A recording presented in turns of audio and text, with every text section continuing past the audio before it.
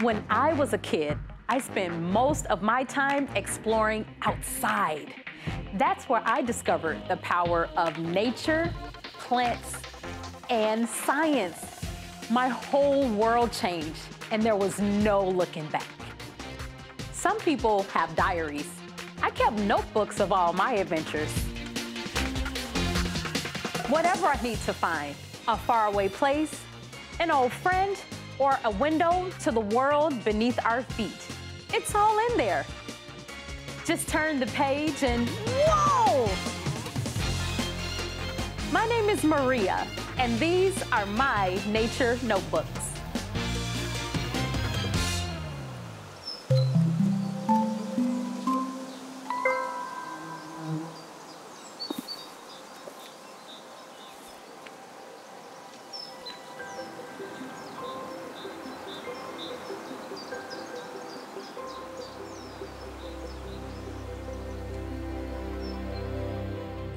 Have you ever seen something flying around flowers? They always make a loud buzzing sound, and they always seem to be very busy. Of course, I'm talking about bees. There are bees you can see here at the Chicago Botanic Garden, but bees are everywhere. You may have heard about a bee. You may have seen a bee, but you may not know that without bees, the world would look a lot different for us. Bees help our plants, our fruits, and our vegetables grow. But more about that later. Let's go see if we can discover some more cool things about bees. Maybe even discover a few outside. Let's go check it out.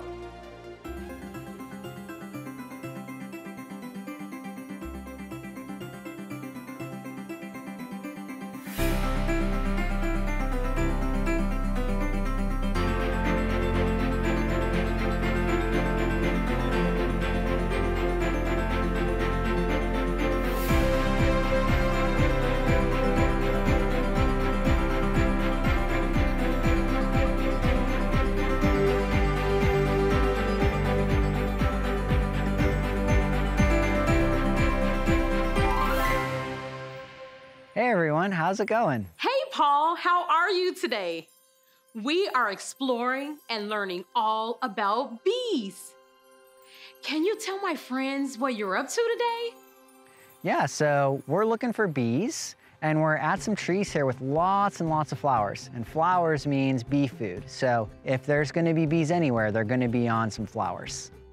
So we always see all these bees on all these flowers. What are they doing? Bees love flowers for two reasons, but I guess you could say one reason. They're here for food, and they're here for two types of food. Nectar, which is a sugary, sort of watery, it's like bee Gatorade, and also for pollen, which is sort of got a lot of protein and fats and is really nutritious for adult bees and baby bees. And so when they're showing up at a flower and foraging, they're usually drinking some nectar and collecting some pollen to bring back home to their babies. Bee food? That's so cool. The plants make this sugary, sweet substance to attract bees to visit them. And the reason they're doing that is because they want to move some of their pollen, which is an important part of the plant's biology. The plant has to move some of its pollen to another flower. So when a bee shows up at a flower, it's helping the plant to eventually make more plants in the future by moving some pollen around from flower to flower. And the plant is helping the bee by providing some nectar and a little bit of pollen as well for food. All of my friends have been asking about this. Where do bees come from? Where do they go? Where do they live? And where do they sleep? Bees are coming from all over the place, but most bees are going to be coming from the ground. So they build their own little nests underground. They're not really going to be in a big colony like a honeybee nest or a wasp nest. Most are just in little burrows underground, but there are some that are going to be living in dead, rotten stumps in your backyard or in the forest. Others that are going to be nesting in tufts of grass or a little mouse nest, things like that. But they live all over the place. So we all know that bees sometimes sting. Why would a bee do that? Great question. Lots of people ask this question, and it's a good one because getting a bee sting can really hurt. But for the most part, most bees are not out to sting. They do it as a form of protection for themselves.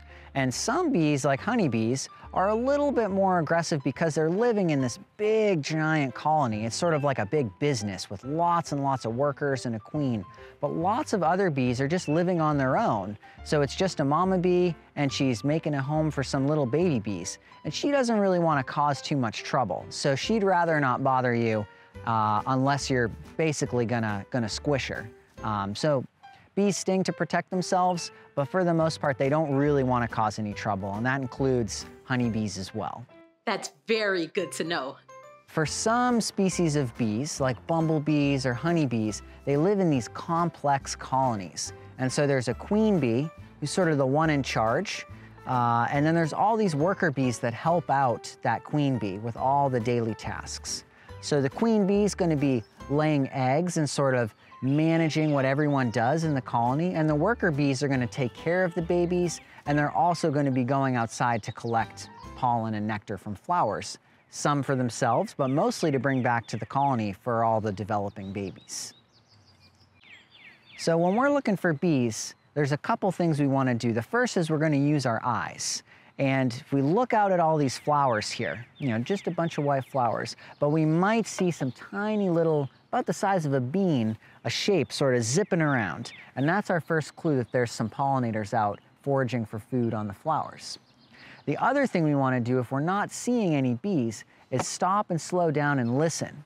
The reason bees are buzzing is because they're moving their flight muscles around. And so that's what gives them their sort of characteristic buzz. It's kind of like their little motors, like sort of hum of a motor in a car. A bee is buzzing because its wings are beating so fast.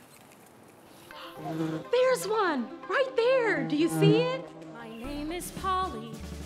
I'm a worker bee. Hey, Polly. I fly around collecting nectar for my colony. That's fun. I spend my days buzzing through the trees. I like trees. Pollinating and pollinating flowers with expertise. Buzz, buzz, buzz, buzz. We're all part of a team. Hooray! Buzz, buzz, buzz. We help the world stay green.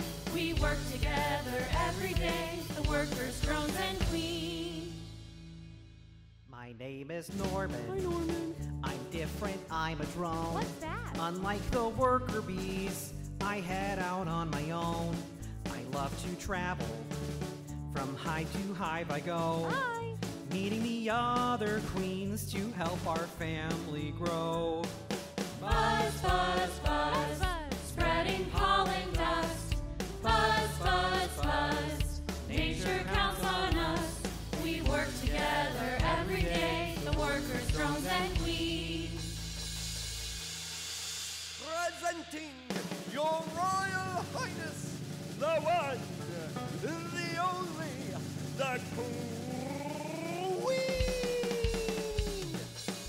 I'm the queen. I'm mother to the hive. And the eggs I lay, let us grow and thrive.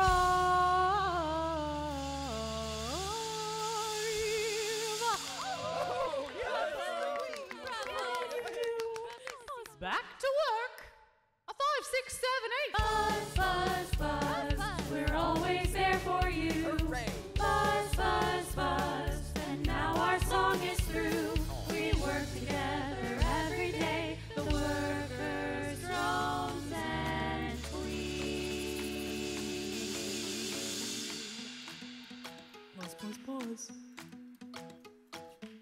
Hey, Paul, what's that cool toolkit you've got right there? This here is my Nectar Toolkit. Check it out. It's got everything I need to figure out how much nectar's in a flower and how much food the flower's given to the bee. So what we got in here, we've got a Swiss Army knife to cut a flower off.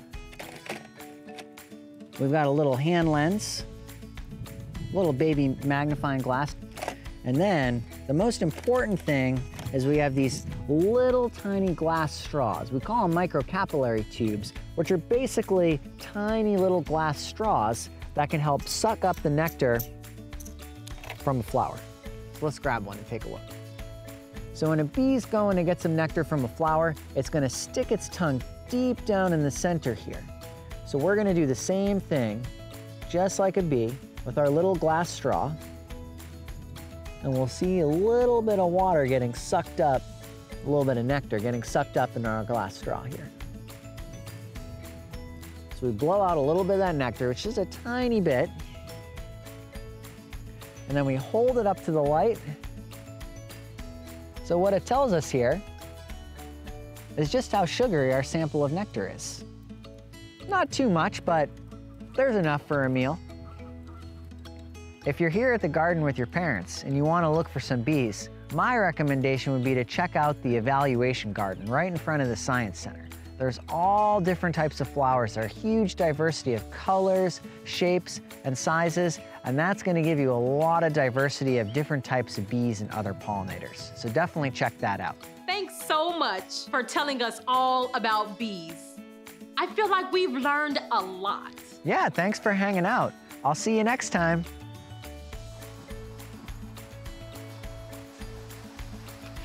Bees help flowers, vegetables, and fruits grow and make more plants.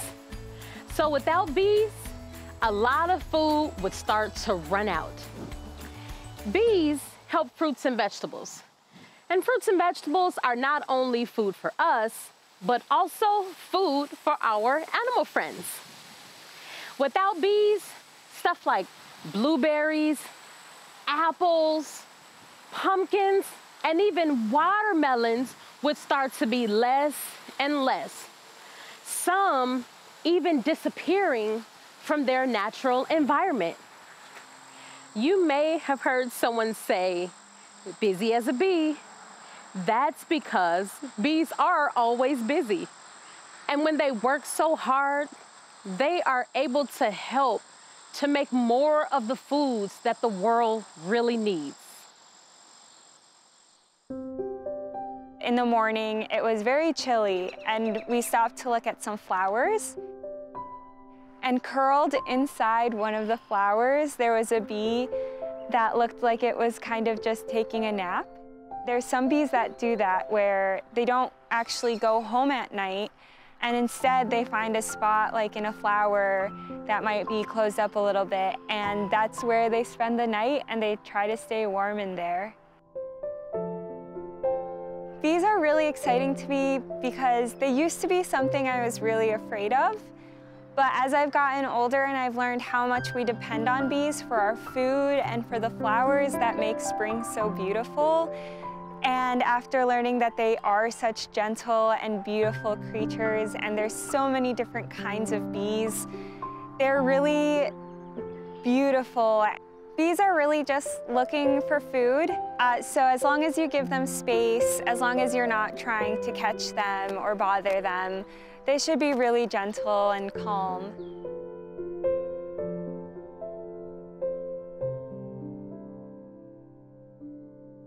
Did you know that you can help bees by growing a garden at your home?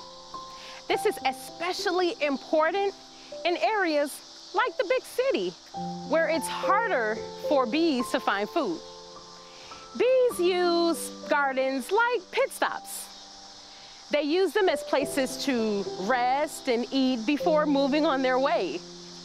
So when you see a bee buzzing around your flowers, it's kind of like they're saying, hey,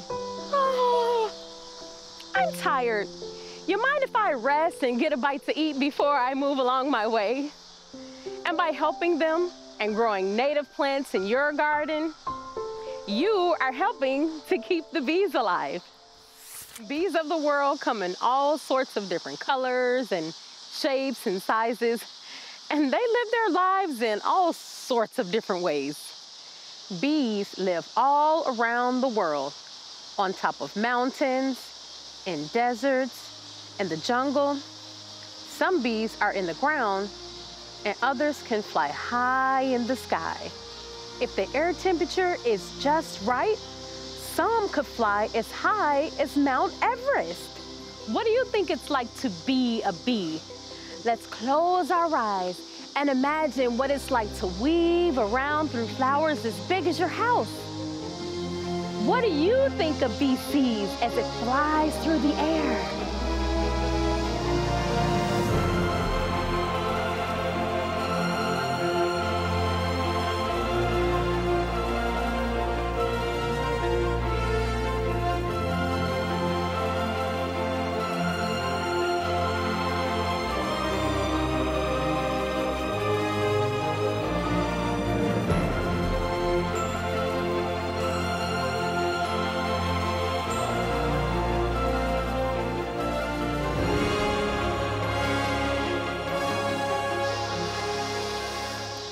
That was fun.